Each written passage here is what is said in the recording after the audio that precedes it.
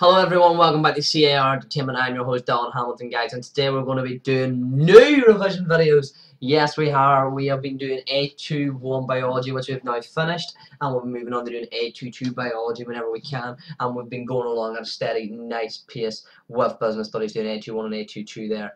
But now we're going to do A21 digital technology, and you will know from your spec that AS, you had AS1 and AS2, but in year 14 or upper 6, you only have A21 in terms of an exam because your A22 is a controlled assessment. So, the weighting is for my specification. I don't know about your specification, but for the CA specification that I know of, if you do A22 digital technology, I will be only able to provide a video because I don't study that myself. I only do A21, but I'll provide every slight little bit. And even if you do A22 digital technology, and as an exam-based thing for you, then go and watch these videos because some of the topics might be an A22 for you that we cover. So we'll get into it. Our first topic is going to be artificial intelligence, and this is going to be quite interesting. So artificial intelligence, let's give you a quick introduction. Well, what is artificial intelligence, otherwise known as AI, and I will refer to it as AI throughout the video. Well, AI is something that considers all aspects of intelligence and then it models these using computer systems. The aim of AI is to create an intelligent machine which can function and react like a human by learning and adapting. AI makes computers act like humans. Now, AI uses a thing called cognitive science, and this is concerned with understanding the human mind through processes. Scientists will study the area using computer models of information, and these processes explain how the human mind functions. Now, there's different applications of AI. AI can be applied in different ways. It can be used in expert systems, which we'll talk about in the different video. It can be used in image processing, speech recognition, which we'll talk about in the different video, and machine learning. There's different advantages and disadvantages you need to know about AI. The advantages is that AI can perform jobs better than humans, and this is useful whenever there's little room for error. This is not always the case, but more often than not, AI will do it better than a human just because it's a computer doing it. But that human error sometimes is needed, and humans can do a lot of jobs better than AI as well. Another advantage is that you can allow computers to perform.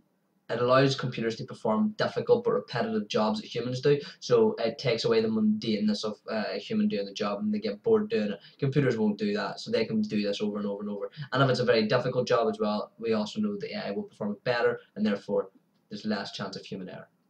And then the final advantage is that AI robots in the home can help the elderly or people with disabilities. The disadvantage though is that if an AI makes a mistake accidentally, then this can pose a danger to humans. If AI becomes widespread, it means the jobs will be lost for humans. And if AI develops beyond the capability of a human, then it could mean the end of mankind. And yes, that's a bit far-fetched, but it is a disadvantage nonetheless. So the Turing Test then, a man called Alan Turing came up with this here. If you don't know him, Alan Turing was a man in the Second World War who basically came out and created the Enigma code and all that there, but he basically invented AI essentially, and he made this test called the Turing Test, and it's a test that determines if a machine's behaviour is indistinguishable from a human's response. The test involves a player, a human, and a machine, where the player doesn't know which is the human and which is the machine. The player will then ask questions to the human and the machine, and they will both give answers, and therefore the player will try to discover which is the human one. The criticism, though, is that the Turing Test is a measure of intelligence and it doesn't really assess the correctness of a response given, but only how similar they are to a human response. So a neural network model then, we're going to go through a neural network model, which is a way of using AI. So a neural network model is a model of the human brain that consists of a collection of nodes which are linked by one-way and two-way connections. Each node will calculate a weighted sum of inputs and then provide an output. This is where backward propagation is used. Now a neural network will consist of many things, which we'll go into in the next slide about how does it learn and all that there. But I would, although they're not highlighted in red, do sort of learn them at the same time because you can be asked what does a neural network consist of. So they consist of artificial neurons called units. Input units will then receive information. So these artificial neuron or a unit will be an input unit which receives information. Then a hidden unit will process the input that the input unit holds. So the input unit gives this input to the hidden unit which then processes it, and then an output unit will provide a response from this. A neural network is not programmed to learn explicitly, it will learn by itself. So how does a neural network actually learn then?